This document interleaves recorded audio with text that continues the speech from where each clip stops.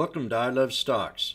We're going to discuss Tesla and what's going to happen on the 21st, the day that it goes into the S&P. Tesla is one of my favorite trades of 2020, and it will be one of my favorite trades of 2021. I've been bullish on this for a very long time and still am. There's one thing that the bears don't understand about Tesla. It's just more than a car company. It's a tech company. They build solar roofs. They're getting into space. They have chips. It's far more than a car company, and I just want to keep explaining that because I think people get mixed up saying, "Oh, this is just a car company." Well, I don't agree with that. I think it has a lot more to do with it. So I'm very bullish on Tesla coming into Monday, and I'll show you some reasons why. First, I want to kind of pay attention to what's happening here. Santa Claus rally, holiday shortened week. What to know in the week? Well, I know that the market will close early on Thursday, and it should be closed on Friday. So Christmas is on a Friday this year. So I want to wish everybody a Merry Christmas. Now, I'm really excited about Tesla. I think it's getting ready to join that S&P. It's going to be the biggest capitalization stock in the index, and that excites me a lot. And I know that maybe 4.6 trillion of index funds are going to be interested in this stock, and they're going to try to buy it on the dip if it happens. But I'm looking at something a little bit different, a little different case scenario, and I'll bring it up here on the 200 or on the yearly with my SMAs. We've had a real nice run. It bounced off this 70. I mean, I don't think the price ever got down that, but that was after the split. So we closed in the market Friday with a hammer. A hammer is a bullish candle, and there's a difference between the hammer and the hanging man. The hanging man is a red bearish candle. The hammer is a green bullish candle.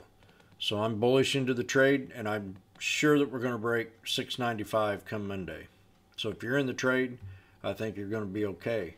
But there's going to be maybe a scenario where it might want to pull back a little bit, and then the S&P will get in there. So let's go ahead and chart this up.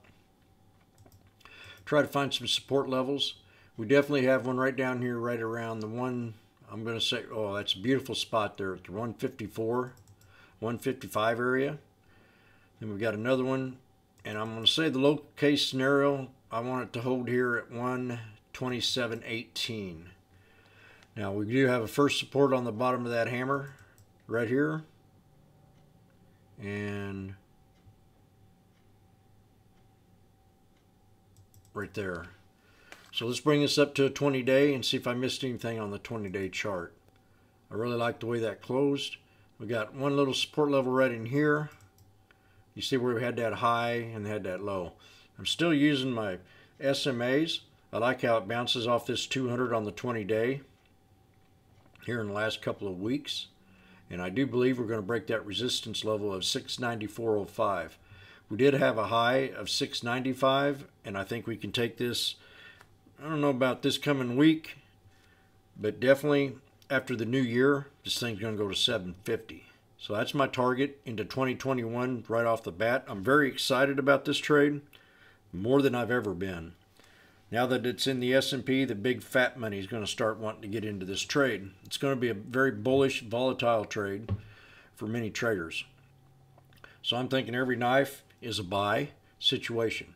And we had that happen on Friday, and I'll show you what happened. We had that big knife into closing.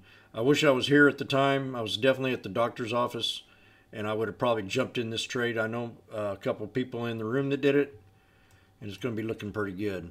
I always like to look for reversals. So on this one here, my reversal trade would have been probably right here off this candlestick right in here. That would probably when I would took the trade on the rebound up. We do have an inverse head and shoulders and a good nice little spinning top right here. And then she went ahead and held support on this candle right here. So maybe I would have got in the trade there. They always kind of pull back to the neckline, and then we had the big breakout. Another pull back here and then breakout. And then you can tell they're wanting this trade up here around 695. So that's going to be my resistance, and I think we're going to have a little pullback. Now let's look at the 20-day one more time. We'll look at the 1 minute here first. See if I see anything. You know, we could have a double bottom right here, like I said before, at 654.88 with a strong buy, no lower than that 625. But I think this area is going to hold right in here. If it does pull back, 654, and then run it back up to 695. First support is going to be right here at 673. Then that next one's going to be right down here. The third one at 662.06, and then a strong buy here at 654. That's kind of how I'm looking at it. We'll see how it comes out Monday, but I'm very excited in this trade, and I want to wish everybody a Merry Christmas and a Happy New Year. Always remember, I love stocks. We have links over here to our Twitter site and also our StockTwit site if you want to go ahead and follow us on there if you're not in the room. I love stocks. Merry Christmas.